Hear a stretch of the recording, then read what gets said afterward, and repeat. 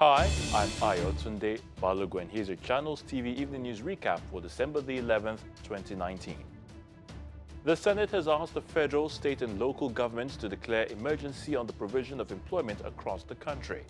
The lawmakers during plenary on Wednesday urged government agencies to put mechanisms in place to curb the rising rate of unemployment. To legal matters, Mr. Ifeanyi Ejiofor, counsel to the self-proclaimed leader of the indigenous people of Biafra, Mr. Nnamdi Kanu, has sued the Nigeria police over an alleged killing of 4 occupants of his house by operatives of the force. Mr. Ejiofor, whose Anambra residence was allegedly raided by the police on December the 2nd, is asking for 2 billion naira as damages.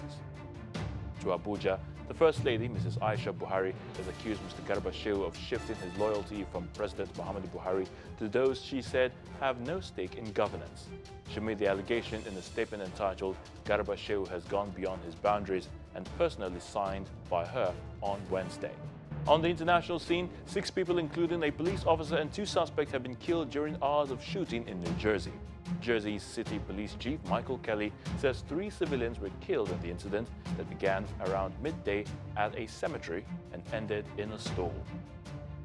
And in sports, FIFA is to take legal action to force Michel Platini to return $2 million he received illegally during Sepp Blatter's reign as FIFA president. According to a document, FIFA also plans to target Mr. Blatter and has until December the 31st to file a claim in court. And that's the evening news recap. Don't forget to join us tomorrow for the morning news update. I am Ayotunde Balogun. Many thanks for watching.